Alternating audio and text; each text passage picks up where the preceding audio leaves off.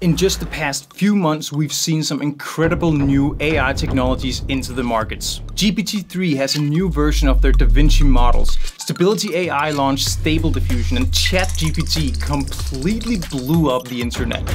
And the crazy part is, these tools allow small, independent online entrepreneurs like myself to access and build products on top of their technologies. Let's take a look at some super cool SaaS ideas you can build using AI.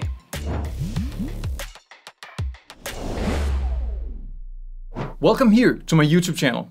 If you don't know me, I'm Simon Harberg, startup CEO, founder, and extremely excited about making money on the internet. If you're also excited about SaaS, tech, and entrepreneurship, you came to the right place. In this video, we're going to talk about AI and how you can create an AI-based SaaS business.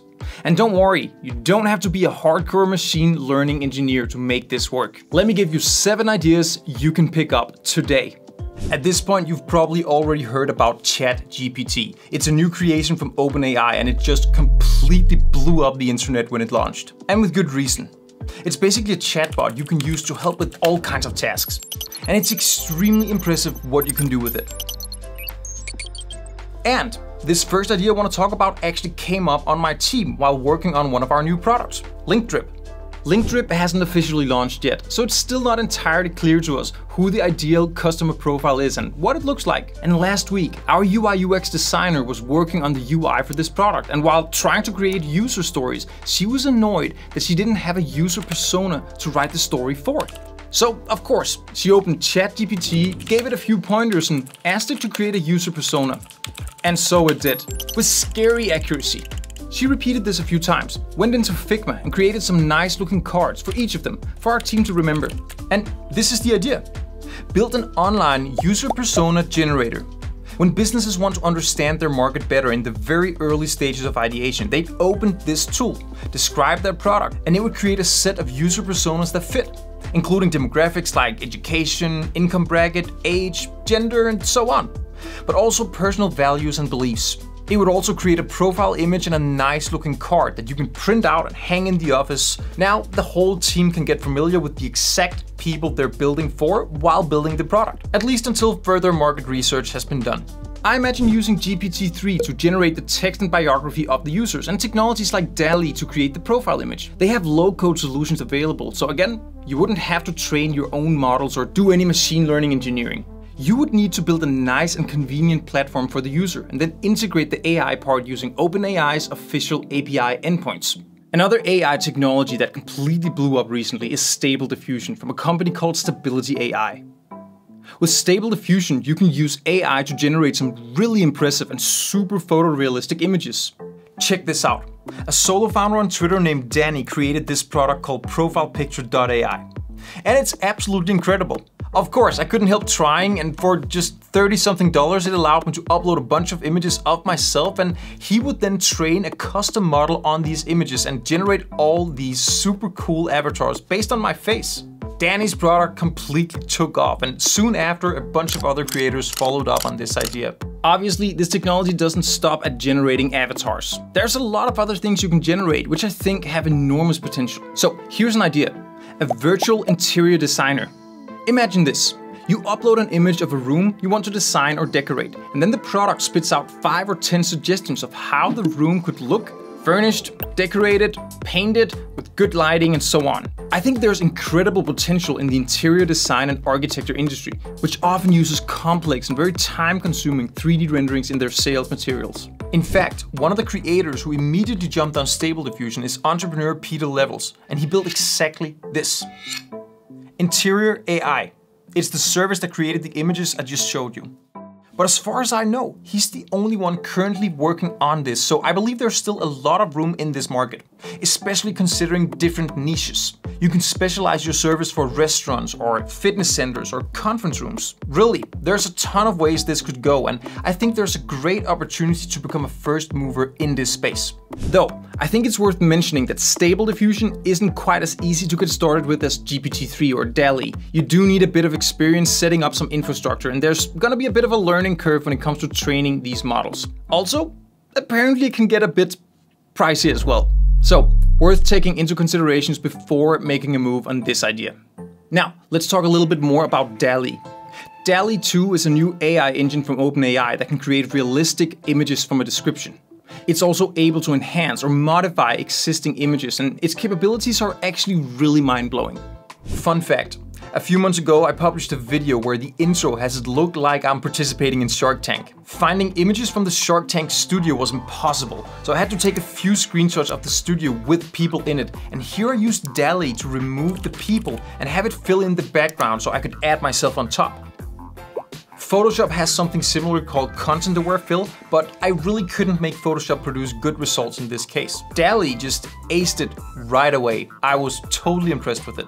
Anyway, let's just spin off from the previous idea with interior design. How about a service that can give you a stylistic makeover by producing certain styles of makeup and clothes? So, for instance, you want to try something new, but you're not really sure in which direction to go or whether a certain style would even fit you.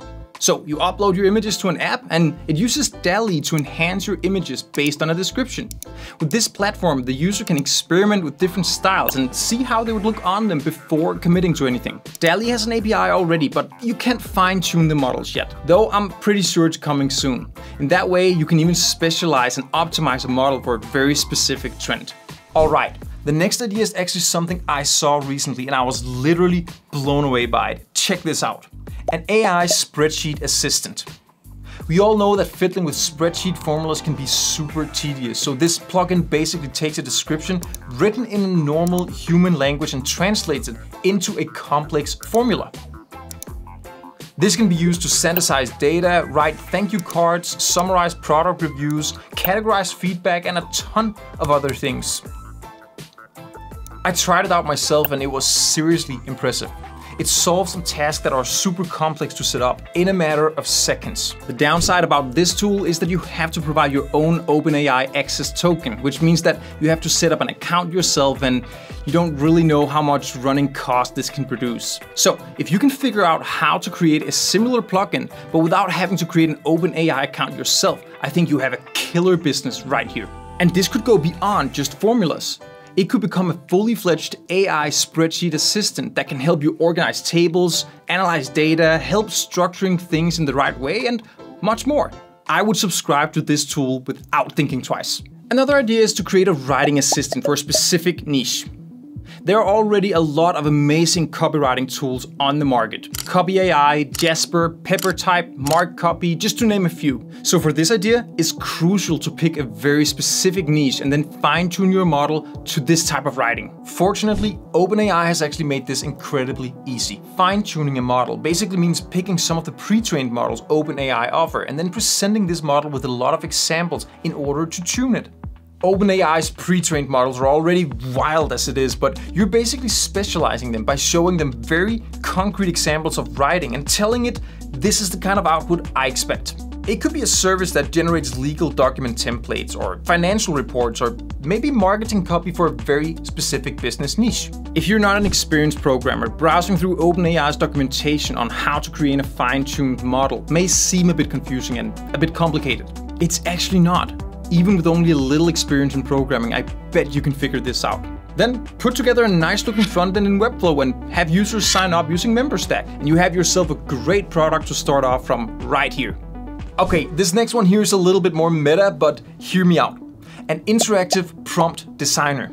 If you've been playing around with some of these AI tools, you might have noticed that nailing a good prompt is actually not that simple. Even though the point with DALL-E, GPT-3 and ChatGPT is to provide a human-like description of what you want in plain English.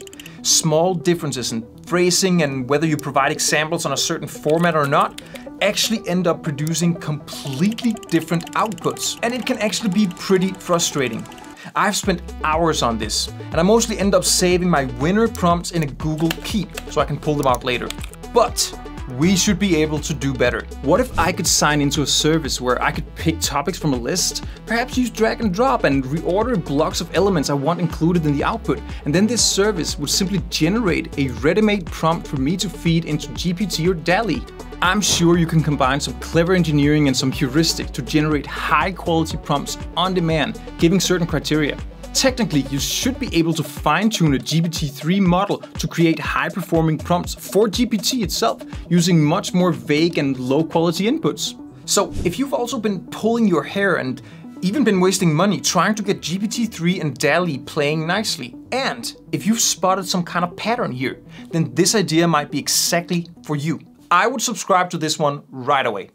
Finally, let me share my favorite idea with you. Don't build an AI SaaS. Instead, use AI as a feature to enhance the way your SaaS is solving a problem for your users. This is exactly what we do at FeedHive, the startup I'm running. FeedHive is not an AI tool. It's a social media management tool that uses AI, and we use it for a lot of things. It looks at your profile and helps you predict the best time to post. We're using AI to perform classification to find patterns in your followers' activity and to compare you with similar accounts. Using AI to build a model of your followers' activity is an excellent way to solve this problem. We're also using AI to predict how well your post will perform. In fact, we trained an AI model on hundreds of thousands of well-performing posts in our database in order to deliver a ranking on demand. So you just write your content, click a button, and our AI will tell you how likely the post is to perform well.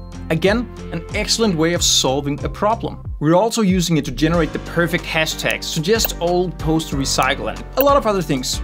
But they're features. You can't really take these out and have them be a SaaS on their own. It's still a part of a social media management tool. In fact, you could take these out and FeedHive would still be a fully functional SaaS product. We would just have to solve these problems in another way. And I'm saying this because this market of AI SaaS products has become extremely competitive. That doesn't mean you shouldn't go for it. I think you should. But if all your SaaS product is an API key to OpenAI, it's pretty easy to copy what you do. And companies do this. Trust me, both Danny and Levels were building AI avatar tools, generating up to $100,000 per month. And then Lensa came by. Big company, lots of money, built their own infrastructure instead of using an API and pumped the internet full of ads. And over the course of a few days, they made more than $1 million per day on the very same type of service. As Levels put it himself, they out-executed Danny and me really well. Don't get me wrong, this technology is absolutely amazing and it opens so many new opportunities. But while you're considering these ideas, try to think of ways you can incorporate them into a bigger solution that includes other things than just AI. It will make you stand much stronger in the market. I hope you enjoyed watching this video, but don't leave just yet. You definitely want to check out this video up next. So click right up here, and of course, remember to hit the like button and subscribe to my channel for more content like this. I will see you soon for another video.